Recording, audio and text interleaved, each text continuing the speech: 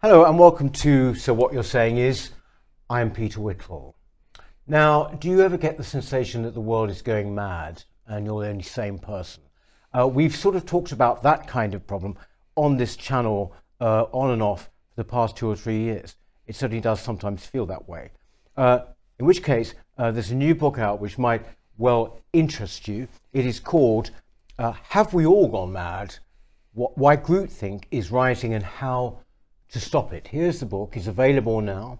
And I'm very pleased that the author, Dr. Jerome Booth, who's an economist and entrepreneur, is with me now. Thank you very much for coming in.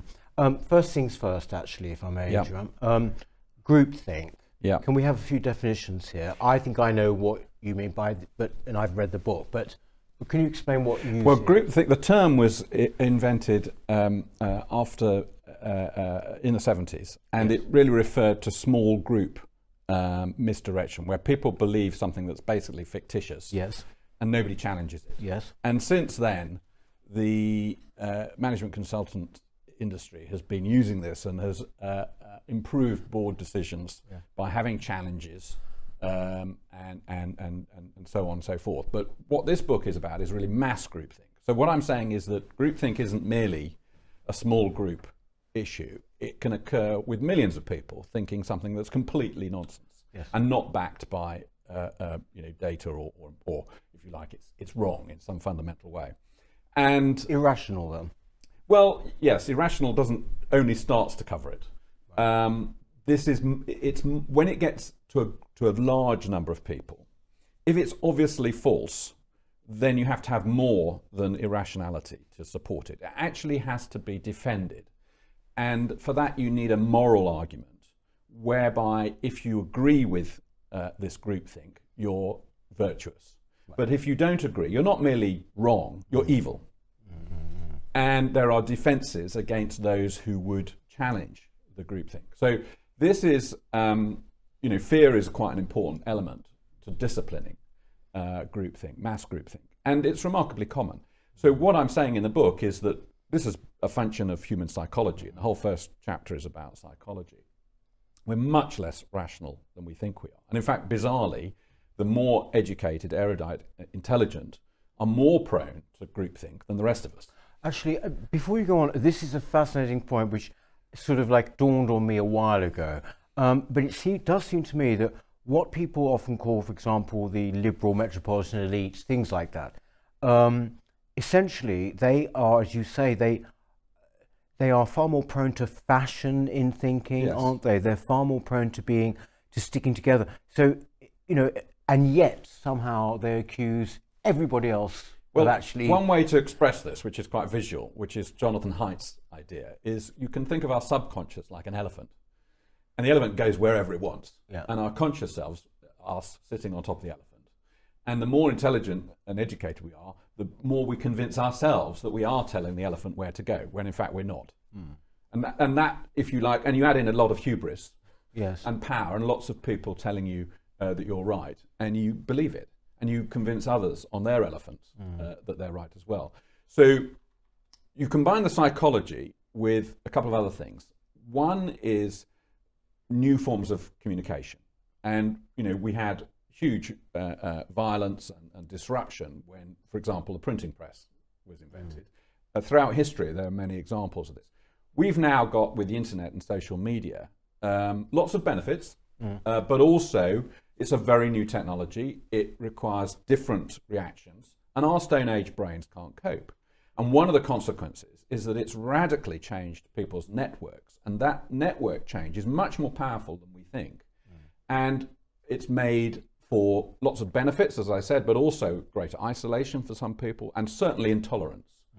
And you combine that then with the psychology, and in addition, postmodernist memes, some very vicious sort of anti-science thinking, which has been with us since the end of the war, really. I mean, it goes much further.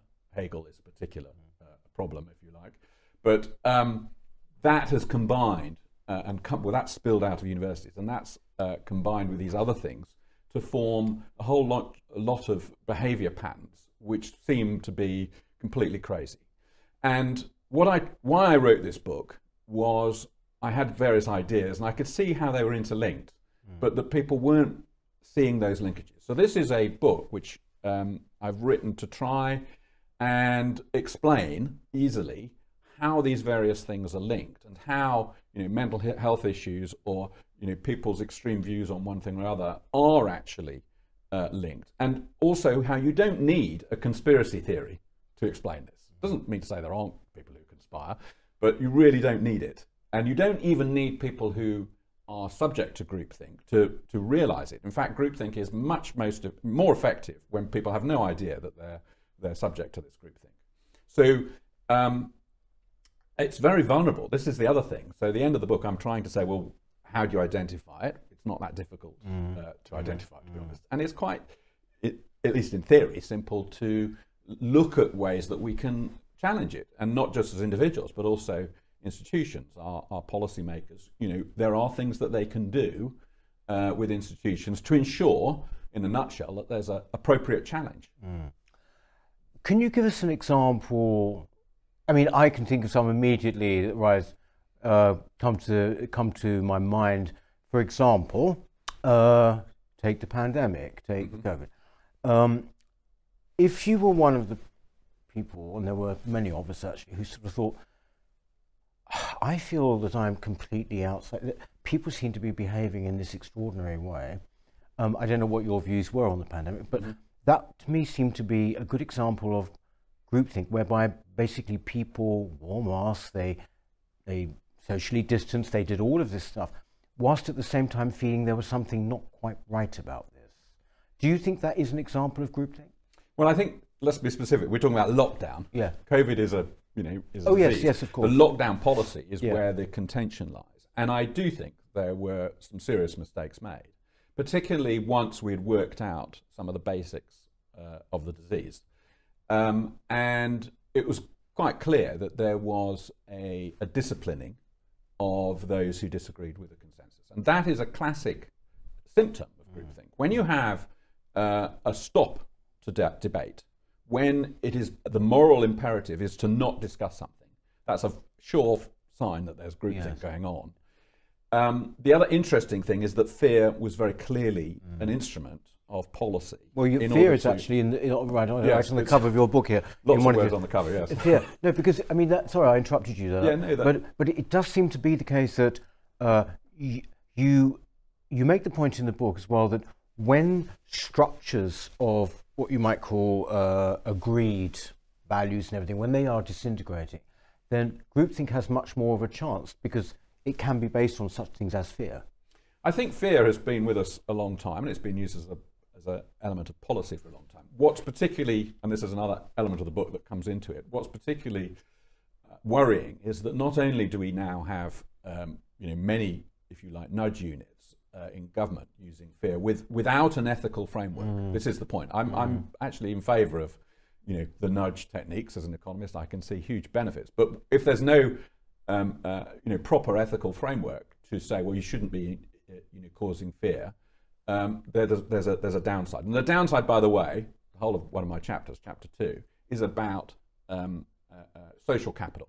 If we don't trust each other, fear has this, it erodes trust. And without trust, you get disillusioned with government, as well as all sorts of other problems in terms of dealing with everybody else in the community and nationally.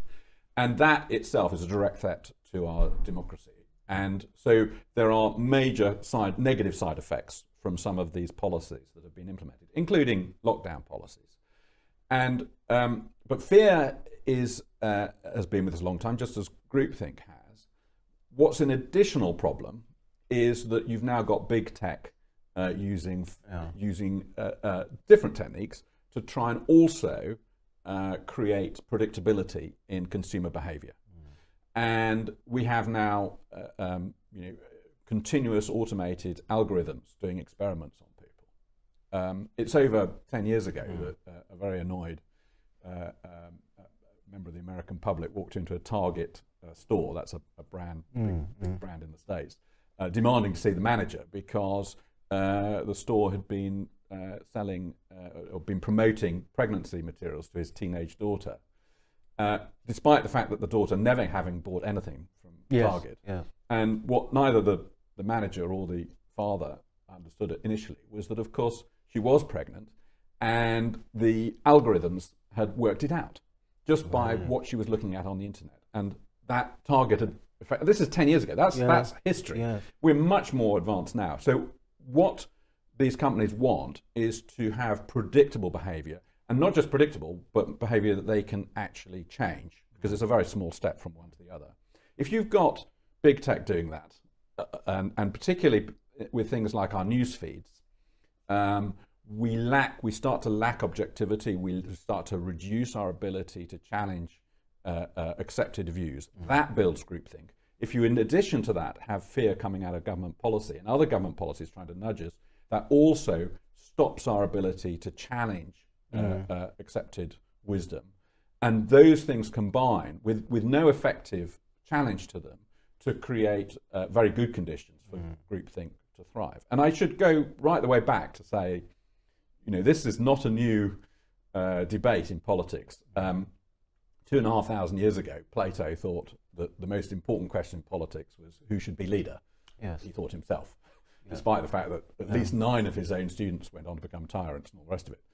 He thought the wise person, him, should be the choice. Yeah. And it was the followers of Socrates who said, no, that's the wrong first question. The first question is, because whoever you elect as leader is a gamble. The correct question in politics is, how do you hold power to account? Yeah. And we still, 2,500 years ago, have this, if you like, tension between these two questions. And we are in a situation where when you have government policies which shuts down debate, that reduces the ability to hold anybody to account. And then you're taking a gamble. Because maybe policy will be right, maybe it'll be wrong. But that, in a way, that's not the important question. The most important question is, was that policy properly arrived at? And was it challenged appropriately? Is it legitimate? If we don't hang on to that, we risk losing our democracy, frankly. Thing is, though, Jerome, is that you talk about policy there. Was this policy right? Are they accountable? I would say that as most people now experience groupthink, it actually comes not from policy areas. No. It comes from all our institutions. I mean, I don't need to go through them all, but there is a sort of sense in which if you step out of line, that somehow or other, well, first of all, you won't be fired, but it won't be a pleasant experience, right? Or you could indeed be fired. We've spoken to a lot of people who have indeed experienced that. But whether it's museums or academia, all of these areas, there appears to be a total convergence of views on certain things. It's not actually about policy, is it? It's not about government. No, but policy is important because policy sets the ability to have free speech and to have proper challenge to ideas. So what we're another parallel of what's going on may be McCarthyism in 1950s America, where as long as you, if you like, obeyed the rules, it was all perfectly legal. You might say, well, why bother? But of course, you step out of line, or you have sympathies with some of the policies of people who are clearly out of line, and you are in trouble. And so there is a slippery slope. Either you have liberal democracy or you get some form of tyranny eventually, and it just, without checks, the things just gets worse. So we have to, we have to constantly fight for our freedoms, and that does affect things which, on the surface, are not policy at all. They're nothing to do with politics. They are cultural. They are to do with institutions in every form. And the whole, what I'm trying to say in the book is how these things are related. In a way, the central part of the book is a defense of the scientific method. This is a defense of Karl Popper in particular against the idiocies of sort of postmodernism. This idea that we all have our own truth, which, taken to its conclusion, means, well, there is no objective truth. And I don't say I know what the objective truth is, but I am saying there is one. It's a good working assumption, at least. I think we have far too many people who, because they are frightened, they want to know certainty. They want certainty. Yeah. They want truth. Yes. And truth is not the same as science. Science is based on skepticism. It's based on having hypotheses which are testable and can fall down at any moment. And it's only through the process of testing and having assumptions behind those found to be false, that eventually you get to the very uncomfortable reality that one of your assumptions, which you've taken up to this point to be self-evident, is actually wrong. And it's a very common mistake to think that somehow scientists are different to the rest of us and that they are a font of wisdom. That's not true. Actually, if I may quote, from, if I can find it quickly, from Richard Feynman, the physicist, who, as you know, very well-known person. So Richard says, science is the belief in the ignorance of experts. When someone says science teaches such and such, he is using the word incorrectly. Science doesn't teach anything. Experience teaches it. If they say to you, science has shown such and such, you might ask, how does science show it? How did the scientists find out? How, what, where? It should not be science has shown, but this experiment, this effect has shown. And you have as much right as anyone else upon hearing about the experiments, but be patient and listen to all the evidence to judge whether a sensible conclusion has been arrived at. Right. We're in a world where that ethic of science is under threat, and there's a parallel with journalism. So a good scientist, an objective scientist, is ethically required to produce all evidence relevant to their hypothesis, not merely the ones that fit.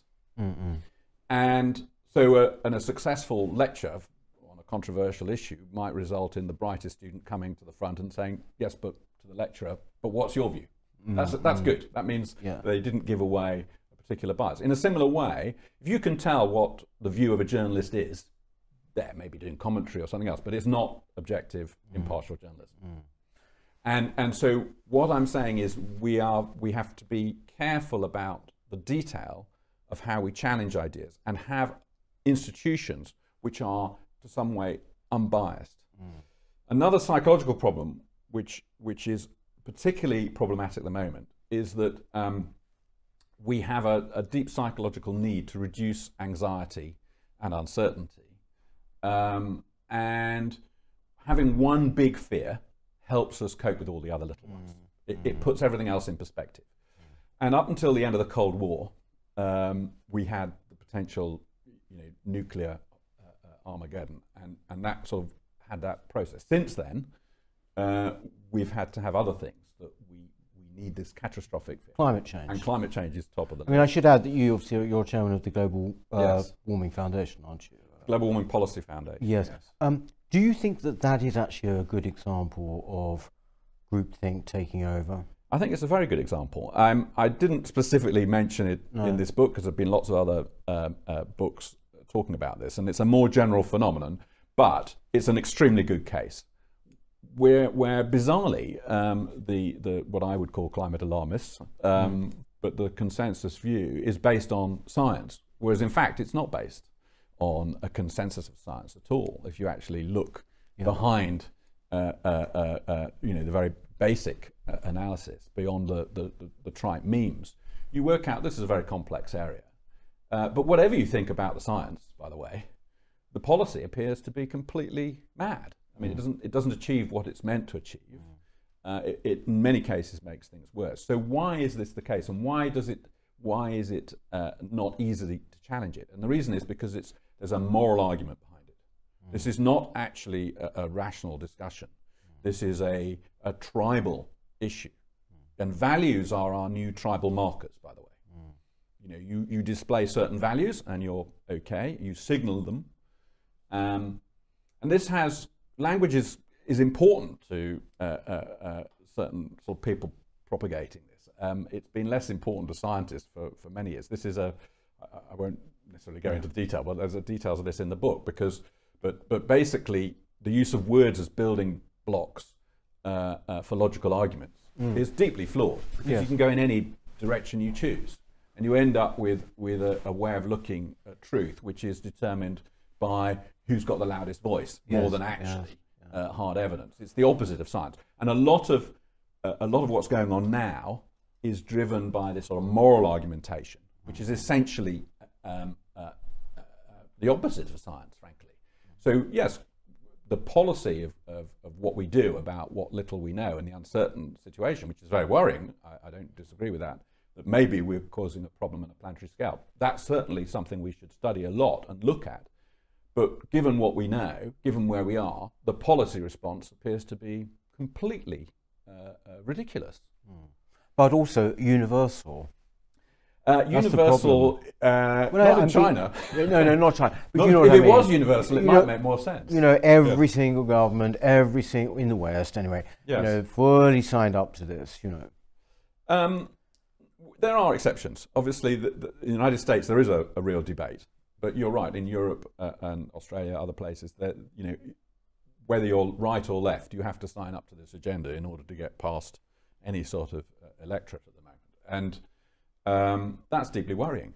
It is the fact that the Climate Change Act was passed, only 5 people voted against it, and there was no debate. That tells you, well, if Parliament didn't actually debate an issue which might cost every household in the UK several £100,000, by the way, and still not produce the goods, why did Parliament not even debate it? That's itself an indication that there was groupthink going on. Oh yes, and also I remember there were a couple of points made by various MPs on the left and Green, but on the left, which seemed to suggest that the government doesn't know what the government doesn't know what it's doing. If it sort of goes, or if anyone goes against net zero, for example, I think they are really going to pay for it at the ballot box.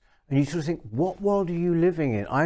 I don't think I know anybody who would actually be swayed by those kind of thoughts about the environment. Actually, you are, if you're in that bubble, definitely you can maybe see. But it was extraordinary to actually think they really thought this would be a vote loser. Well, again, to quote Jonathan Haidt again, he says, well, if you've got your moral view and evidence comes along, if the evidence is consistent with your worldview, you ask the question, can I believe it? And the answer is always yes. And if the evidence is inconsistent, it's contrary to your worldview, you ask a different question. You ask, do I have to believe it? And the answer is always no. Yes. So what we're saying is we are an animal, and our rationality has evolved to explain, to give ourselves stories. This is back to the elephant, to give ourselves stories to reduce our uncertainty about the world. The rationality, what we call rationality, has come afterwards. Right. So we decide what we want, and then we come up with a story to justify it. So this is completely consistent, this pattern. And we consistently, nevertheless, deny our own senses, and we think we're more rational than we are. Even once we go through these arguments, we'll both go away thinking we're quite rational. And unfortunately, we're not. We need to be much humbler, and we need to, test, have our views and everybody else's views, including mine and yours, tested.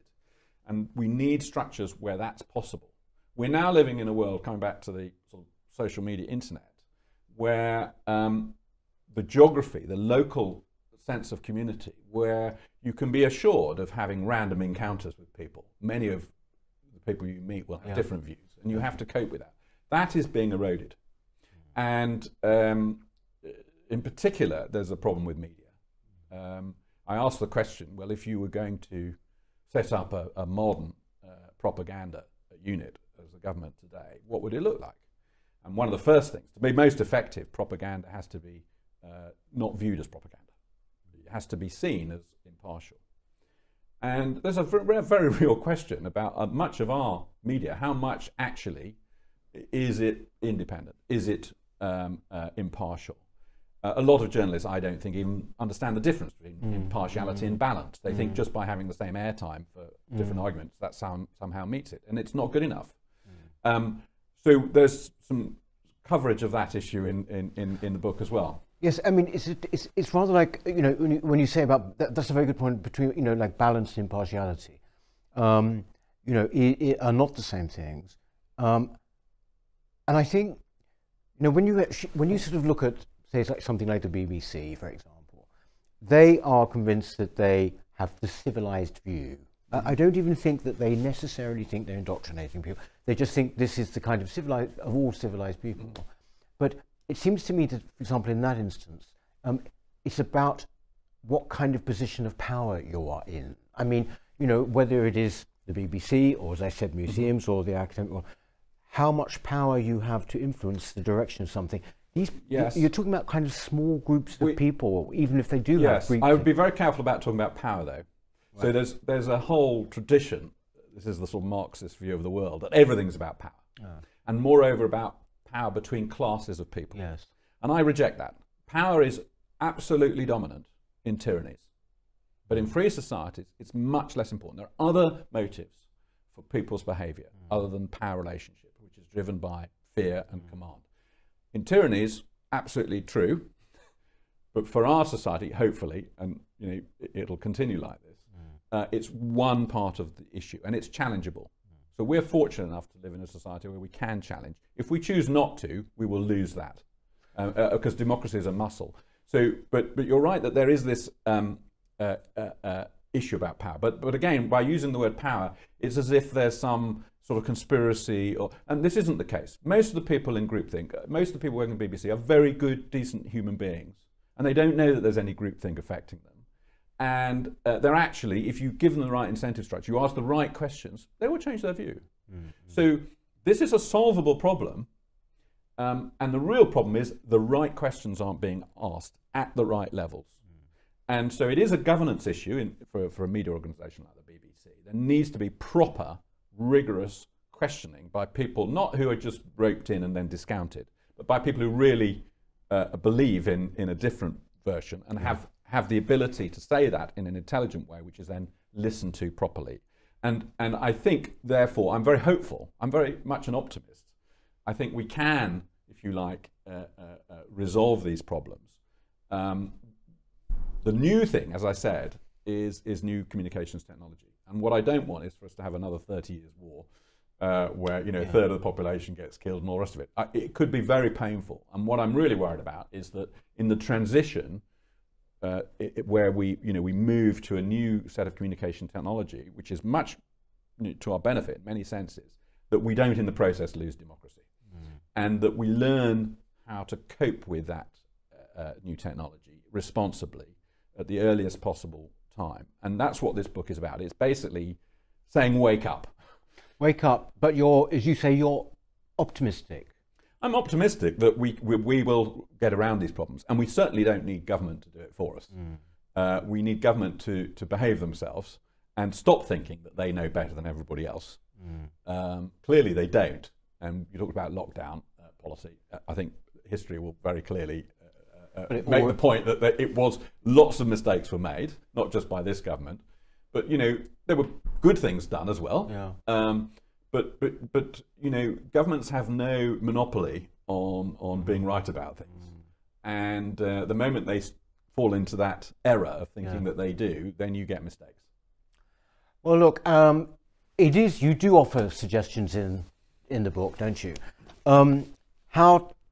Why groupthink is rising and how to stop it. That is the subtitle of Have We All Gone Mad? No prizes for the answer. Thank you very, very much for talking to us about it, Jerome. I mean, this is available on Amazon, presumably, and also in bookshops. Yes. And your local Waterstones, etc. Absolutely well worth checking out. Thank you once again, and maybe come back and tell us if there have been any changes in about a year or so. Love to. Not 30 years, of course. Not 30. That's it anyway for this week, and we shall see you next time. Thank you. Hello.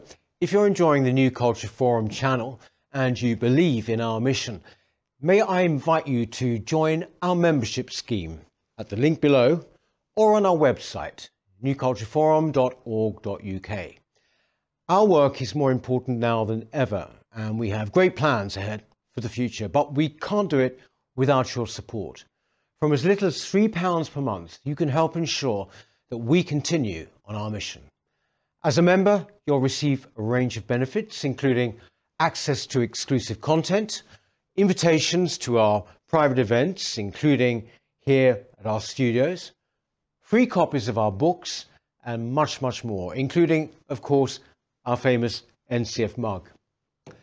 If you aren't able to become a member, then please help us by clicking this button and subscribing to our channel.